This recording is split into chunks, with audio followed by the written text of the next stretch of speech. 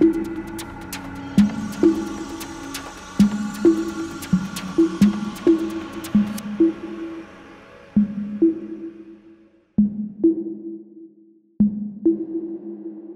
was a very exciting day.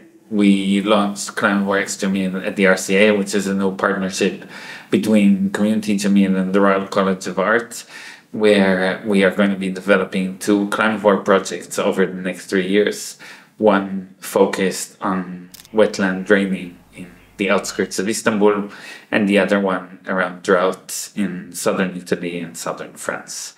The idea is precisely how to think of that long-term component, but also how to use these periods of time to do more research connected to different landscapes that have or are undergoing similar situations.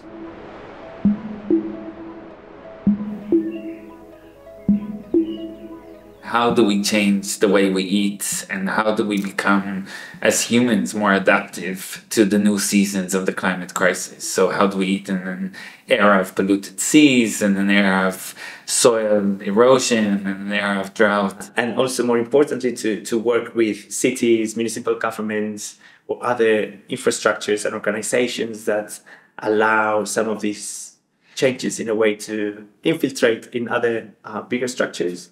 So thinking about, for instance, food strategies that cities might be developing, or also collaboration with different forms of governance to include some of these questions that CLIMAVORE is really pushing for, but to embed them in actual policy making within the different local contexts.